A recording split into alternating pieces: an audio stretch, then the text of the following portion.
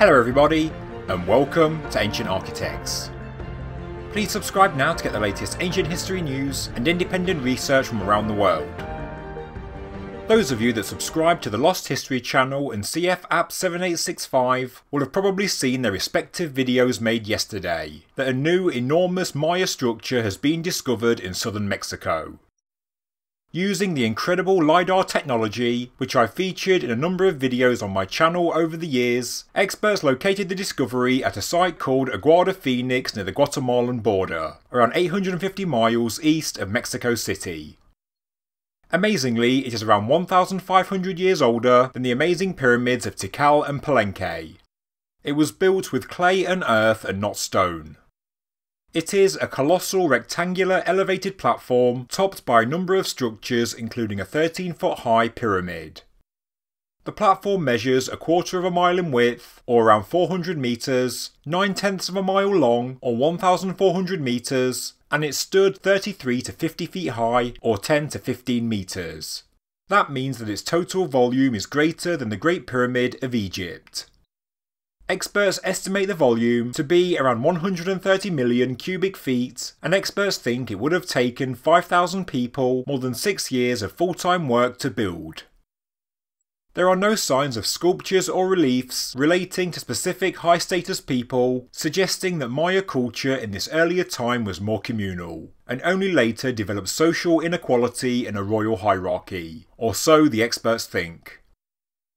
No residential buildings were found on or around the structure, so it isn't possible to gauge the possible size of the local population, but due to the size of the platform, it does seem that this was a site of importance for ancient people.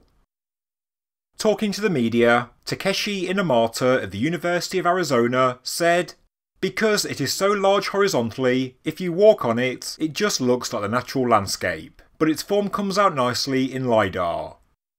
For those that don't know, LiDAR stands for Light Detection and Ranging, a remote sensing technique that employs a pulsed laser gathering data as it flies on a drone or plane over a site of interest, giving researchers three-dimensional information about the shape of surface characteristics that can't usually be seen, because of the cover of such things like trees and vegetation.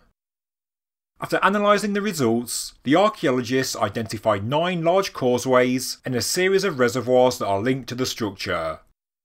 Inamata continued, "It is probable that many people from surrounding areas gathered for special occasions, possibly tied to calendrical cycles.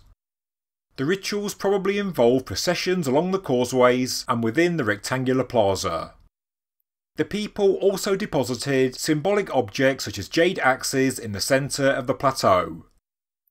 It's amazing how such a large and ancient ceremonial complex has been hidden in plain sight for so long, and the discovery supports the emerging view that some of the earliest Maya structures were actually significantly larger than those built more than a millennium later, during the classic period of Maya history, between 250 and 900 AD.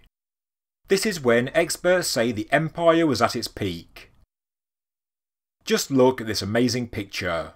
You can see the large rectangular platform with a long narrow ridge through the centre, and what looks to be 2 pyramids marked here.